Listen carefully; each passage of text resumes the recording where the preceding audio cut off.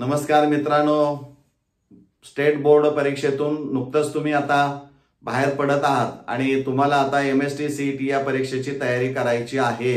विशेषतः केमिस्ट्री या विषयाची तयारी करत असताना ऑर्गॅनिक सेक्शन बऱ्याच वेळा अडचणीचा ठरतो, असं बऱ्याच वेळा मुलांच्या बोलण्यामधून येतं. अवघड काही नसतं, आपण ते मनाला कुठंतरी म्हणतो की हे अवघड आहे, हे सोपं आहे. अभ्यास तुम्ही मनापासून करायला लागला तर सगळंच ते सोपं सोपं होत जातं. आज तुम्हाला एक व्हिडिओ या पद्धतीचा अपलोड करतोय की त्यामध्ये जे MCQs असणारे आहेत ते MCQs येणाऱ्या CET परीक्षेसाठी उपयोगी पडणारे आहेत.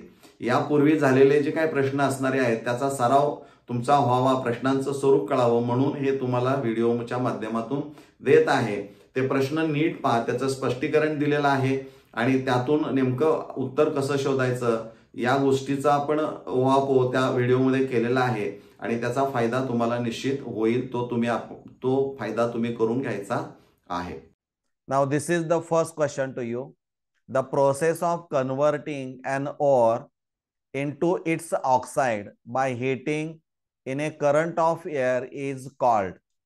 Four options are given. One is leaching, second is roasting, third one is smelting, and last one is refining. This question is from transition and inner transition elements on page 178. तर इथं तुमच्या लक्षामध्ये येईल की या out of 4 option the correct answer option of this question is B, that is the roasting. So this is the correct answer option of this question. Next, from chemical thermodynamics, page 87. This is numerical. 6.24 gram of ethanol are vaporized by supplying 5.89 kilojoule of heat. Enthalpy of vaporization of ethanol will be. Here 4 options are given, but in STEM detailed information is given. Here 6.24 gram of ethanol corresponds to 5.89 kilojoule per mole of heat. So you have to calculate the molecular weight of ethanol, that is the 46. So 2.64 gram corresponds to 5.89 kilojoule. So 46 gram corresponds to how much? So it comes 43.4 kilojoule per mole. This is the correct answer option of this question. Next question from solid state, page number 23-24. An N-type and P-type silicon can be obtained by doping pure silicon with Na and Mg respectively, P, that is the phosphorus and boron respectively, boron and phosphorus respectively, iron and sodium respectively. So out of this, correct answer option is B, that is B, phosphorus and boron. So phosphorus, when small amount of phosphorus is added to pure silicon, it has a 5 valence electron. So 1 electron is extra. So there is a formation of N type of semiconductor. And when small amount of boron is added, it has only 3 electrons. So it creates a hole which acts as a positively charged. So P type of semiconductor is obtained. So B is the correct answer option. Next, which one of the following is the weakest base? Ammonia, benzylamine, aniline, methylamine. This question is from chapter amines on page number 288 and 290. Ammonia, you know that NH3, this nitrogen has a lone pair of electron. Benzylamine, this is the structure of benzene, and outside the benzene there is a CH2, NH2. So nitrogen has again lone pair of electron. Methylamine, CH3, NH2. Nitrogen has lone pair, and aniline is a NH2 group, that is the NH2 group is attached to benzene ring, NH2. So out of these 4, you have to find out the weakest base, means the lone pair of electron which is not lone pair present on nitrogen is not available for or not easily available for the protonation. Here in methylamine, CH3 group is electron donating, so this lone pair of electron is easily available. In benzylamine also,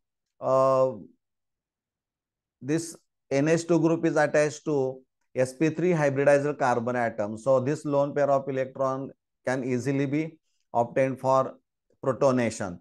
In ammonia, 3 hydrogens, they are not electron withdrawing or electron donating. So this lone pair of electron can also be easily available for protonation.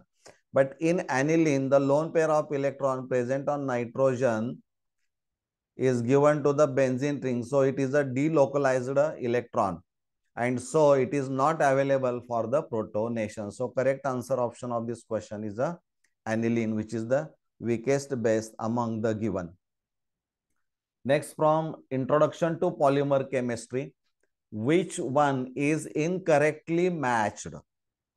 Here 4 options are given, but out of 4 options, one option you have to find out the one option which is not correctly matched. Now see, 2-methyl 1,3-butadiene natural rubber, nylon 2,6, that is nylon 2, nylon 6 biodegradable polymer, polyacrylonitrile copolymer, and 2-chloro-1,3-butadiene synthetic rubber. So here this one is a natural rubber, nylon 2 and 6 biodegradable polymer, 2-chloro-1,3-butadiene is a synthetic rubber, but here polyacrylonitrile is a homopolymer or it is the addition polymer. So this is the correct answer option which is not correctly matched. Next one, from halogen derivatives on page 220. Which one is incorrectly matched? When an alkyl halide, that is RX, is heated with the following reagents. You are given reagent in one column and products in list second. A silver carboxylate with alkyl halide gives an ester. Silver cyanide with alkyl halide gives cyanides. Potassium nitrite gives nitrite, and silver nitrite gives nitroalkane. So you have to find out the one option which is not correctly matched. Here you know that silver cyanide AgCN, this Ag carbon bond is a covalent bond. So nitrogen linkage is obtained through nitrogen, not carbon. And so here this pair is not correctly matched. Here isocyanides or isonitriles are formed. Next, from elements of group 16, 17 and 18, page 140. Which of the following inert gases has the highest ionization enthalpy? Helium, neon, argon, krypton. As you know that as we move from top to bottom, the atomic size goes on increasing. And what is ionization enthalpy? The amount of energy is required to remove an electron. But you know that all these elements have a stable electronic configuration. But as atomic size increases, it becomes easy to remove an electron. So low amount of or lower energy is required, we can say that. So helium is the correct answer option. It has the highest ionization enthalpy. Next, the number of non-bonding electrons on each sulfur atom in S8 molecule are.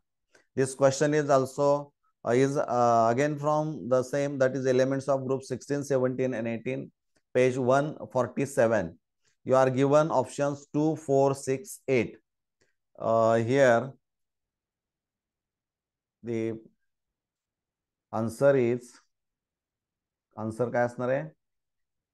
4. Because sulfur, it belongs to group 16.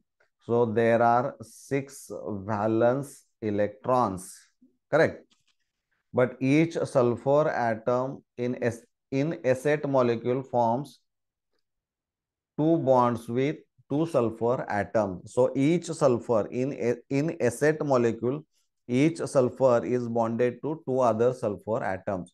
So here 6 electrons are present in valence shell, but out of 6 electrons, 2 electrons are used in the bond formation with two sulfur atoms. So 4 electrons are left behind. 4 electrons means two lone pair of electrons. But here what is asked? Non-bonding electrons. Non-bonding electrons. So in all there are 4 non-bonding electrons. So correct answer option of this question is a 4. See, this is the structure. या पद्धतीचा structure असणार आहे. Next, from solutions, which of the following shows negative deviation from Raoult's law? Page number 33. A, toluene and benzene. B, benzene and phenol. C, acetone and chloroform. D, benzene and carbon tetrachloride. So here the correct answer option of this question is C, that is acetone and chloroform. So there is a formation of hydrogen bond between solute and solvent. So this interaction is very, very strong as compared to solvent and solute. So here what happens, see, there is a formation of hydrogen bonding between acetone and chloroform, due to which the vapor pressure of solution lowers, means becomes less than the expected by Raoult's law. So it shows negative deviation. Next, from ionic equilibria, page 55. Ammonium fluoride is a salt of strong acid, strong base, strong acid, weak base, weak acid, weak base, weak acid and strong base, NH4F. So it is the salt of weak acid HF and weak base NH4OH. So it is a salt of weak acid HF and weak base NH4OH. So weak acid and weak base. C is the correct answer option.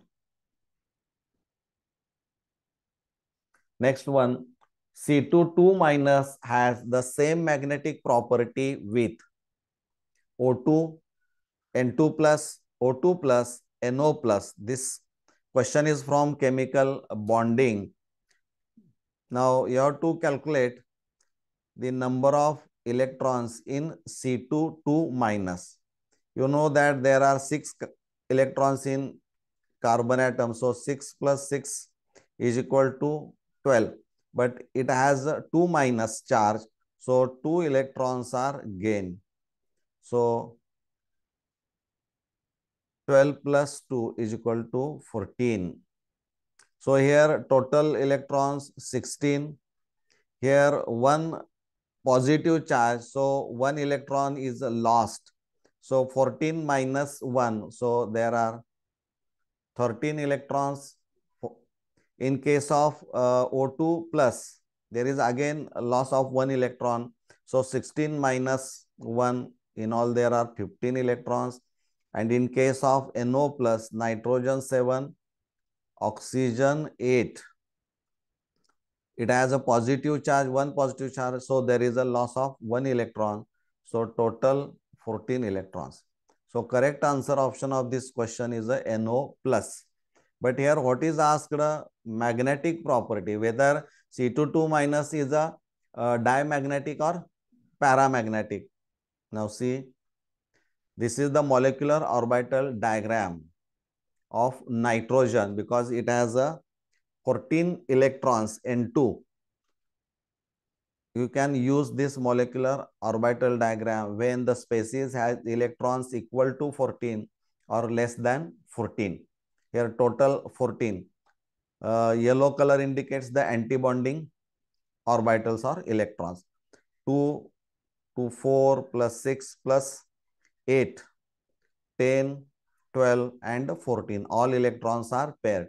So it shows a diamagnetic property. Correct. Next, from coordination compounds, number of electrons in T2, T2G and EG orbitals in NiF6 2- complex are. Here options are given. Here you have to calculate the first oxidation state of Ni in given complex. X minus 6 is equal to minus 2. So X is equal to plus 4. So this plus 4 shows the higher positive oxidation state. And in such cases, the ligands which are attached to the metal ion, they are strongly bound. Here fluorine, no doubt it is a weak field ligand. So high spin complex is observed. But here Ni has a higher positive oxidation state, and that's why F, though it is a weak field ligand, it acts as a strong field ligand. And so, see here, this is the splitting of d orbital in presence of weak field, but which acts as a strong field ligand in case of this complex. So there is a splitting of T2G and EG. When strong field ligand is attached to the metal having the higher positive charge, then acts as a then there is a low spin is observed, means pairing of electron takes place. Now you have to calculate the number of electrons in d orbital of Ni plus 4. You know that the atomic number of Ni is 28. So means there are D8, 3D8 electrons and 4s 2 electrons. So there is a loss of 4 electrons, 2 electrons from s orbital and 2 electrons from d orbital. So 6 electrons are left. So 1, 2, 3, 4, 5, 6. Means in T2G there are 2, 2, 2. And in EG 0, 0. Means in T2G there are 6 electrons, and in case of EG there is a 0 electrons. This is very important. So correct answer option is a B. Next, and this is the last question of this video. Which of the following is a non-aromatic compound? Non-aromatic compound means, first of all, you should know what are the conditions of aromaticity. So here there are two bonds. There is a conjugate system, double bond, single bond, double bond, single bond. But there are 4 pi electrons. Only 4 pi electrons. So this is an example of anti-aromatic. Here 1, 2, 3, 4 and 5 double bond. So there are 10 pi electrons. So this is an example of aromatic. Here there are 2 bonds in cycle, that is the endocyclic. 2 means in all there are 4 pi electrons, 2, 2, and here outside the ring the pi electrons, they are not involved in the aromaticity. So this is an example where it is non-aromatic, and in this case oxygen has a 2 lone pairs. Out of these 2 lone pairs, 1 lone pair of electron is used. So there are 2 plus 2, 4 plus 2, 6 pi electrons. So this is an example of aromatic.